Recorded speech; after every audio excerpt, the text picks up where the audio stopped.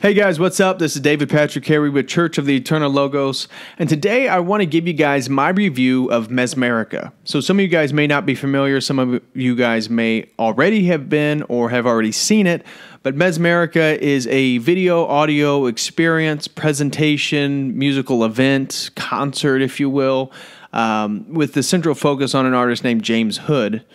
Now, I wanted to give my review on this because I have some critiques that I want to articulate that if you look online and look at some of the reviews, they're going to be very positive, and none of them really hit on the critiques that I want to express on, lament on today.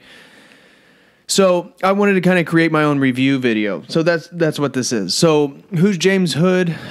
James Hood, well, on his website, he's a self-proclaimed vital and versatile musical pioneer. He was a drummer for the band the Pretenders, and he plays the handpan. In fact, here is the little handout that they give you if you go to the concert. So this is, you know, the handpan. It's kind of like this musical drum thing, and people touch it, and it has these really beautiful, it has a beautiful tone to it. And then it gives you all the credits from all the different people involved in the video.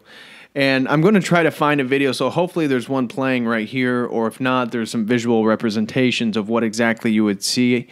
So, Mesmerica, it focuses on James Hood's music, mixed with kind of an ambient electronic sound behind it, with incredible visuals, and works, you could argue there's a bit of a binaural beat aspect to it because there are a couple neuroscientists that are involved in this project. And where I saw it, to see these, they're actually at planetariums, so which is an incredible experience. I went and saw it at the Chabot Space and Science Center over in Oakland, it was really beautiful. It's up in the Oakland Hills, and you're in a planetarium, so it's like this huge dome, right? And you're essentially laying back into a seat. So you're like laying back, laying down, and it's like a 360 panorama perspective because all around your field of vision is the visual representation. So you're seeing fractals, you're seeing kaleidoscopes, you're seeing cosmic landscapes, earthly landscapes. You're seeing Martian landscapes. You're kind of moving through space, through the stars, through galaxies, through like galactic dust fields, if you will, that are really beautiful with the different colors and stuff like that. So you're presented with these incredible visuals, and in fact, the way that they're presented, it feels like you're always kind of moving through them, which is a really interesting experience. It always feels like the camera, the point of view is always moving. Oh, sorry, is always moving forward. It's moving through all these fractal worlds, this infinite cosmic landscape, and so beautiful. I give it an A, an A. Yeah, an A. I was going to say A+, but I'll say an A for the visual representation. And I do recommend that anybody, if Mesmerica, look up, see if it's scheduled to come anywhere in a city near you. I do recommend you go and check it out. And hopefully my critique here at least will give you something to try to notice. And maybe you might disagree with what I have to say, but maybe you'll notice it as well. So it is incredible visuals, and if you guys are familiar with my other YouTube channel, you know that I love fractals and that a lot of the content that I actually share is psychedelic. So there's a lot of overlap with what I perceived Mesmerica would be. It was very new agey. The crowd that was there, which you would expect, I mean, I'm in Berkeley, so it's very new agey, and the presentation was very new agey, and it's actually one of the things that I've been soured on since I've been here is I'm not a big fan of the New Age. But one of the visual artists that was working on it, if you're familiar with my other channel, in fact, there's a guy named Beeple, B-E-P-L-E. He creates incredible visuals and he creates incredible art. And I use some of his work for my other YouTube channel. And in fact, he worked on this presentation, which was really interesting. But the music, so the visuals, I really love the visuals. I love fractals. I love vibrant psychedelic like colors. The music, it was good. I would give it an A- to a B. The music was good. It was a lot of the hand pan, you know, as you would expect. That's James Hood. So I'd probably give the music an A-. It went along well with the visuals. I would have liked a little bit more bass, a little bit more oomph behind the music, because it seemed a bit ethereal, right? You're moving through all these visuals and it's kind of like light ambient music, and it'd been nice to have something that kind of rooted you, some more bass. But that's my own personal taste. But the point where I have a critique is some of the spiritual messages that James Hood tries to kind of implant in your psyche. I mean, he actually talked about in videos regarding his intention for this was to play with people's awareness. And again, you have neuroscientists that were part of this project. But he'll come in while the videos, you know, the presentation's going on and tell you to breathe and relax and to allow for your consciousness to expand and be open to, you know, be open to creativity and these types of things, which is all good. But what he's talked about a lot, which was a red flag for me because, again, I'm not a big fan on the New Age stuff, is happiness and bliss. So he's trying to give you these really powerful, at least in his perspective, these powerful spiritual messages. And it's always reiterating happiness, happiness. The natural state of humans are happiness. And, you know, you have to become happy. And when you're in touch with your true self, you're going to be filled with, you know, happiness and bliss and all this stuff. And I actually hate that.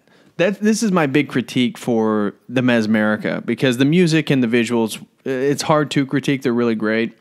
But my spiritual journey that brought me back, you know, visionary psychoactive substances, those experiences actually brought me to Christianity in a very conservative, orthodox theological interpretation.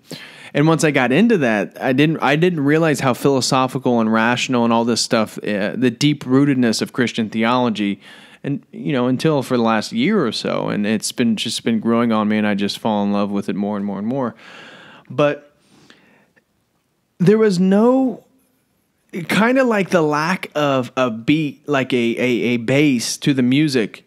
There was no, for me, the happiness is like icing on a cake. There's no real substance there. And, you know, the idea of carrying your own cross, of bearing your own burden, of struggle, of, you know, perseverance, of truth and honesty and cutting through falsehood. Like, life isn't always happy, you know, whether it be the Christian or the Buddhist perspective of suffering. Like, that should be part of your spiritual message. And to give people this kind of, like, it's all positive. It's like a sugar pill. It's like a placebo effect. It's like eating cake without any, like, a real meal. It tastes good for a little bit, but you can't live off that. And this is one of my big frustrations with the New Age theology and movement in general. But, you know, this was even reiterated in the debate between Jordan Peterson and Slavoj Zizek. So I don't know if you guys saw that, but their whole debate was on, like, happiness or something like that, and discussing communism and Marxism and economics. But that was one of the things that they found agreement on, was happiness should be a byproduct of human endeavors, whether that be pursuit of meaning, whether that be your family, whether that be protection or community or all these different aspects. Happiness should be a byproduct. It shouldn't be the main goal. And in the Mesmerica, the messages that James Hood would bring and, you know, subtly into essentially your consciousness is about, it's like happiness, happiness, happiness. Like, I'm tired of happiness. I want something real. And we see this even in culture with like the authenticity of people who break political correctness, right? Because political correctness is a way to maintain, it's kind of a utilitarian aspect to maintain the greatest amount of happiness by not offending people. Well, fuck that. I'm tired of people not being offended. I want to offend people, especially since I've been here in Berkeley. Like, before I got here, oh, okay, yeah, I'll play the rules. Since I've been here, I'm so sick of it. Like, I don't give a damn if you're a soft little weakling and you get offended. And I know this is a little bit off message from Mesmerica, but I just can't stand that sentiment, that this pursuit of happiness, that somehow happiness and spirituality are the same thing. I mean, it's not. It's not. It's about development of yourself. It's about truth. It's about connecting with what is real. And that's why my takeaway was it's a sort of Luciferianism, because the underlying message of the Mesmerica was essentially you are your own God. And once you get in touch with your true self, you're going to experience this, eternal state of bliss and happiness and all this.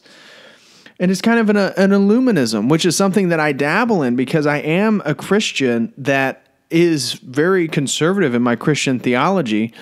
But I'm interested in psychedelics. I'm interested in substance. I'm interested in altering one's consciousness through various endeavors, activities, modalities. But Illuminism is the underlying. It's so Luciferianism is a little bit different from Satanism. Satanism is an atheistic or theistic understanding of worship of chaos or Satan or something like that, or hedonism. Luciferianism is a little bit different. Luciferianism is about Illuminism. It's about light. It's about it's a different take on a subtle,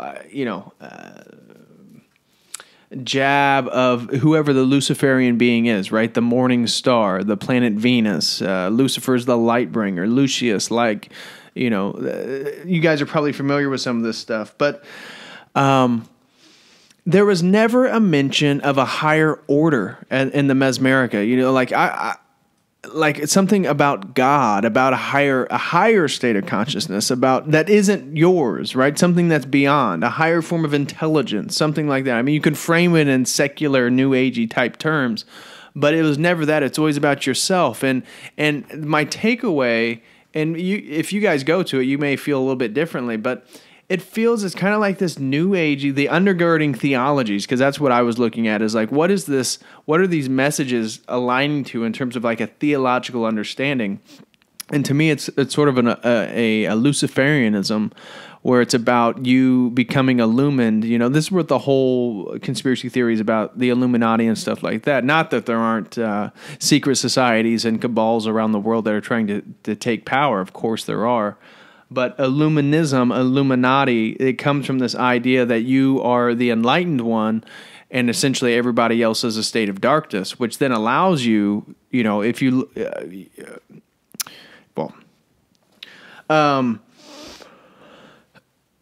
that was kind of my takeaway. So I give Mesmerica overall a B minus. That's kind of where I am with it. I would have loved, and this is what I'm going to create another video. And so there's this video that I'm making right now, and then tomorrow I'm going to record a different video of me trying to express. I've come up with dabbling into some new theological readings and stuff. I've kind of constructed a bit of a Christian take on the cosmos, on fractal mathematics, on chaos theory, on all these things, and I'm going to present that in another video. But I would love to do what James Hood is doing in terms of ambient, binaural, spiritual. He describes it as a new age type music. I wouldn't want to do the new age. I'm just saying what he did. But incredible fractal, cosmic imagery, earthly landscapes, kind of universal, the universe type frontiers you're encountering through star systems and stuff like that. I would love to do that, but with a theistic take on it. So this is kind of my review. I'm kind of beating a dead horse at this point, but the focus on happiness that was totally, I mean, it was constantly being suggested inside the mesmeric video experience, audio experience, that I just find it so empty, and I tend to just turn myself off. Not that I did, but when people talk like that generally, I can't stand it, because happiness should never be the goal you're seeking. And to me, it just ties in with political correctness, with soft people. I mean, that's another thing, is like strong people, not soft people, but strong, determined people, they're not pursuing happiness. You know, usually it's something beyond that. And that's kind of just what I wanted to say about this. So anyways, let me know what you think. Let me know if you've actually gone to Mesmerica. I know one of my friends, in fact, the buddy who turned me on to it was Dr. Michael Muller, who I did a podcast with on this channel before. So he's the one that kind of turned me on to it, because the presentations, I guess, started in San Diego, where he lives, and it's kind of moved up here to the Bay Area. But check out and see if this is going to be coming to a city near you. It is worth going. It is pretty cool. And maybe you guys disagree with me on the whole happiness thing, but I hate when people talk about happiness in regards to spirituality and like goals that they're orienting their life towards. So that's all I have to say about that. Please like, share, and subscribe. Let me know what you think in the comments section, and I will talk to you guys in the next video. God bless.